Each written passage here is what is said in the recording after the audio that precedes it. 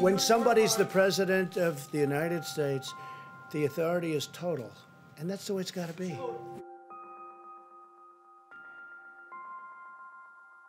If Trump were to try to tell some state that they needed to reopen businesses before the governor was willing to do that, he could not get away with that. Not overtly. The president has at least some degree of control over the federal workforce. And so it's possible that he could order federal employees back to their offices. But when it comes to overriding local and state orders that are shutting down small businesses and that are closing schools, no, there's no direct authority for the president to say, I disagree, I am overriding you. We're in a position where almost all of the coercive authorities that have been undertaken in response to the coronavirus pandemic have been coercive authorities at the local and state level, where it's our mayors and our governors who are really the line of first defense.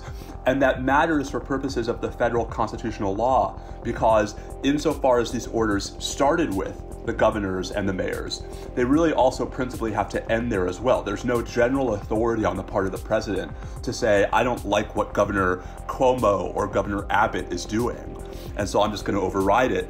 It really has to be something the federal government had the authority to do in the first place and did, for the president to be the one to pull it back.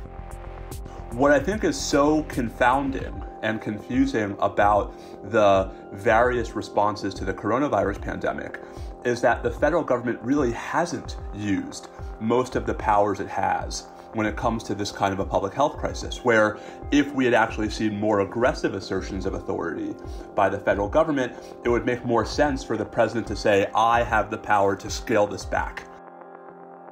We'd be in a very different position if Congress had passed a statute that said during a national public health crisis, the president has the power to, force businesses that affect interstate commerce to close, and the president was either using or not using his powers under that statute. But Congress has never passed a statute like that. And so I think we have to separate out the question of whether the federal government as a whole could theoretically exercise that kind of power.